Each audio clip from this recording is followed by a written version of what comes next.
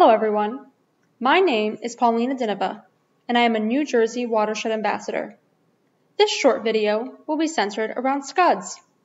Before we begin, I would like to give you some background on myself.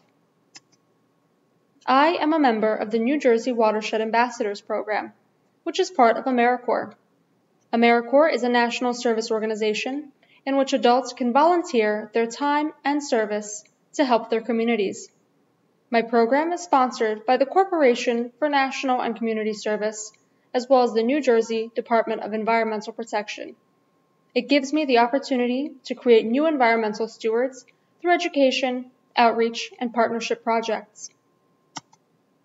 Scuds are freshwater macroinvertebrates that resemble shrimp. They are laterally flattened, which forces them to swim on their sides. For this reason, Scuds are commonly referred to as side swimmers.